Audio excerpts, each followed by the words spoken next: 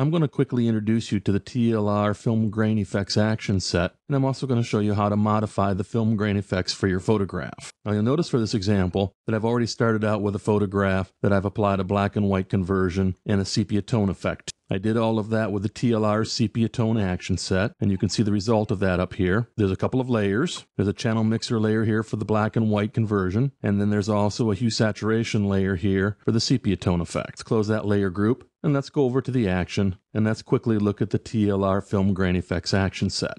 Now inside this action set, there are 6 basic actions. 3 of these are designed to simulate black and white film when a photograph has already been converted to black and white and it's in grayscale mode. This will also work well if a photograph is in CMYK or lab, because the film grain effect is going to be applied to the composite channel. The 3 color film effect actions work with RGB images. Now color film doesn't really have film grain. They're dye clouds, but those dye clouds can get a splotchiness that's very similar to film grain.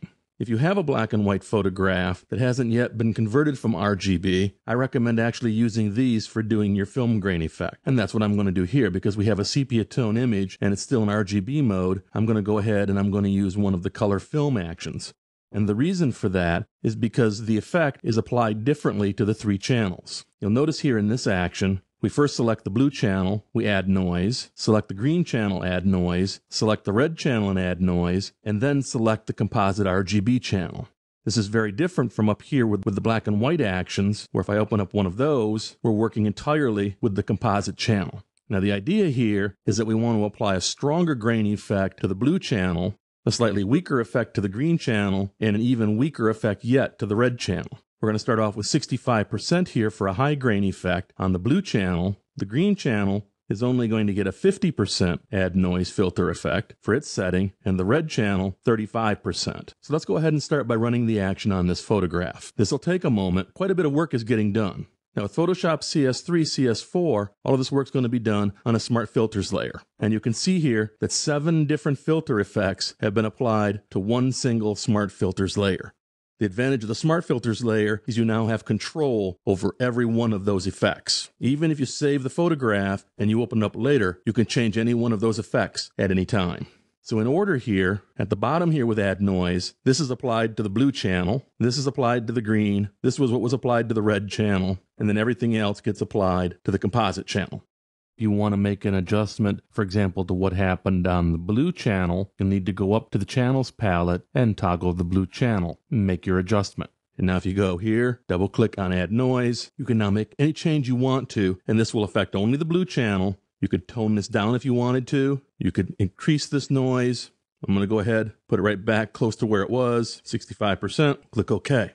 So we start by applying noise separately to the blue, the green, and the red channels. Go back here, make certain that we have the RGB channel selected. Because at this point now, we want to take the noise and we want to give it a splotchier appearance. We want to make it look plumpier. So one way of doing that is to run the Gaussian blur filter.